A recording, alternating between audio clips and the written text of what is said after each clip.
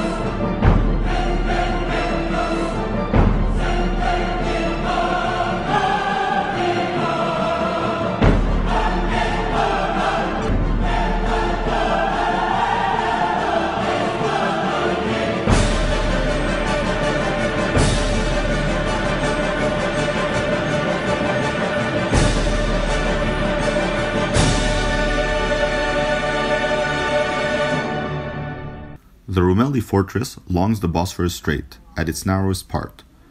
The building of this colossus in 1452 was among the final preparations of Sultan Muhammad II in conquering Constantinople, now known as Istanbul.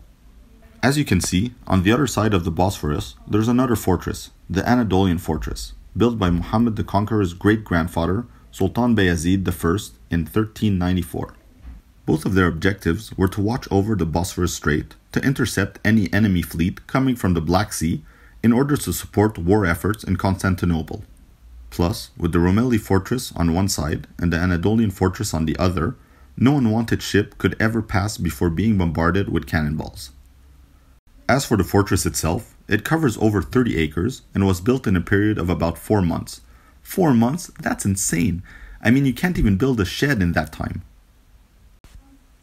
Anyways, there are 4 main gates, 17 towers, including 4 high towers, all named in honor of the pashas that were responsible for their construction.